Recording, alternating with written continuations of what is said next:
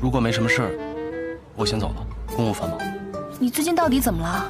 跟变了一个人一样，玩笑也不爱开了。你不就喜欢这种端着的正人君子吗？我才没有。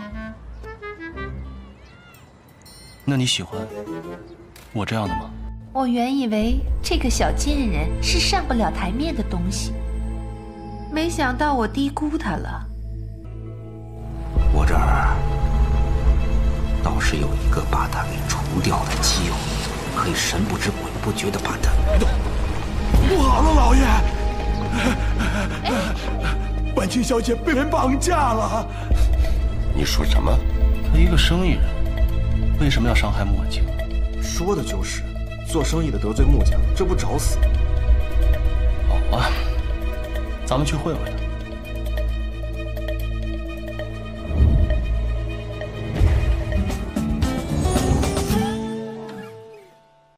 婉清，是我，没事了啊。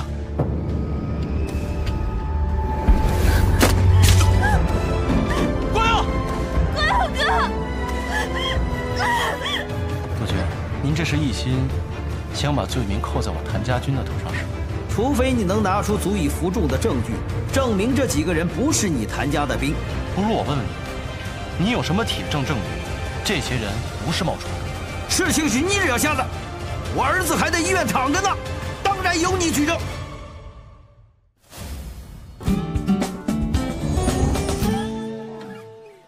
我在做手术的时候，迷迷糊糊的梦到你跟我讲不要离开你，所以是你救了我。婉清小姐也有那本事，昨天晚上我们就不用担惊受怕了。哎，别动，别动，等会儿，去靠边，这种事儿我来就行了。擦一下。哎，我来。你看看，我自己来就好。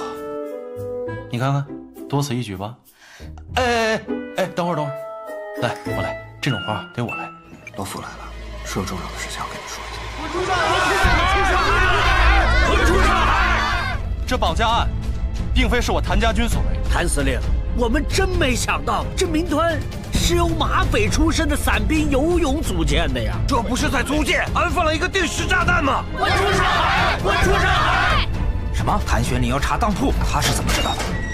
聂老板，你跟穆家有什么仇？那你告诉我，这张照片为什么要删掉？这孩子又是谁？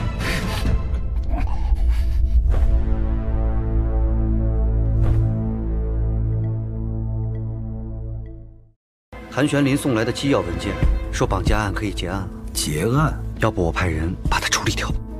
在我面前公然杀人，你胆子不小吧？从你这些阳奉阴违的行径上来看，那个让你维护的绝对不是那个被你利用的幕后老板。那么，你到底在维护谁呀？如果我哥哥真的是他害死的，那他不仅欠我一个家，他还欠我一条命。我要让他血债血还。你放心，他们一个都逃不了。我看到你的车沉入水底的那一刻，我真是害怕极了。哥哥保护不了妹妹一辈子，但我想保护你一辈子。哎，输液的事儿就交给我吧。光耀兄啊，这婉清呢，在这儿也不太合适，咱们都是男人，比较方便。来，快点，要不要啊 ？K， 管他呢，快！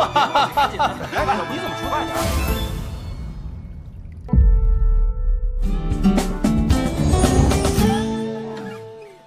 光耀哥哥，姐姐每天都在这照顾你，就让她回去休息休息，之后我来照顾你吧。婉清在这里可以帮到我很多，就不麻烦外人了。穆婉清，别以为你和谭司令那点事儿，光耀哥哥会不知道。慢走啊！哎，婉婷刚才没跟你乱说什么吧？没有。要是说什么得罪你的话，不必理会就是了。光耀兄，你还是不了解他，他怎么能受欺负呢？就你话多。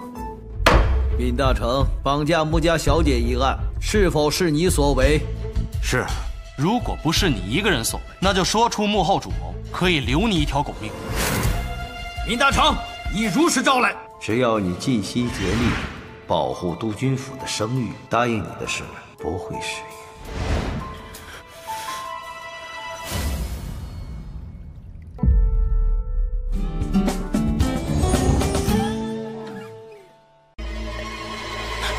怎么了？中计！别过来！再过来我杀了他！你要找的人是闵大成吧？别过来！再过来我真的杀了他！顾念情分，只把崔莲凤和穆婉婷送去了城郊别院。那我们就推他一把，帮他下这个决定。你不要颠倒是非黑白好吗？我怀的那个男孩流产了，就是老爷的，依然有证明。小产的那个确实是爸爸的，但这个女儿就不一定了。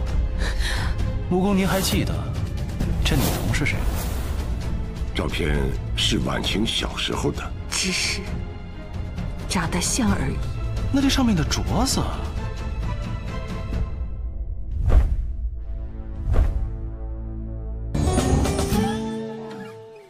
你跟你妈妈肯定有很多话要说，我就不进去了。那你在门口等我。萧夫人，请您给我时间，我一定会让真相大白于天下。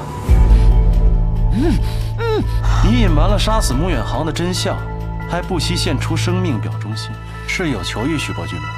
如果不是你，我妈妈和哥哥的仇都不知道什么时候才能报。谢谢你。你看啊，这上海都是我的地盘，只要有我在，你一定会平平安安的。我2次喝醉酒都是你陪着我。你这一次不会又把我当成徐光耀了吧？又？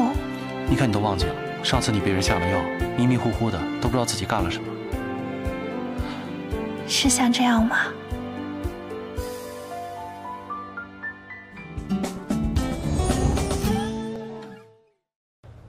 如今这世道，穿上这身军装就是招博保系。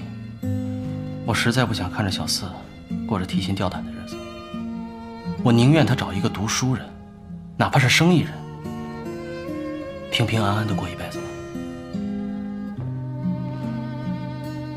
四小姐年纪还小，等她长大了，就能理解你的良苦用心了。一转眼都18岁了，还要长多大？想当初我在外面带兵打仗，他8岁的时候，我就给他送到寄宿学校。那时候我送他的时候，他哭着喊着不想让我走。当时我就在想，有时间我就多陪陪他。后来不哭也不闹了，看我的眼神也变了。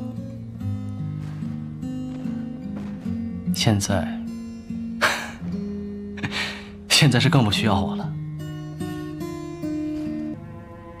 但我真的是不敢把她带在身边，她是我的亲妹妹，我不敢冒这个险。我现在就想着，她和双儿能够平平安安的长大，再找一个靠谱的人嫁了，我就放心了。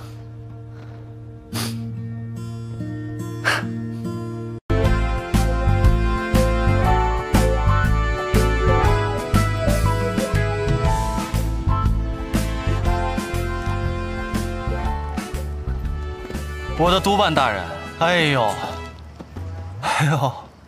你可算来了！我这迎来送往的，累死了。我这刚刚上任，岁数又小，怕他们欺生，这到时候他们为难我，你可得帮我挡着啊！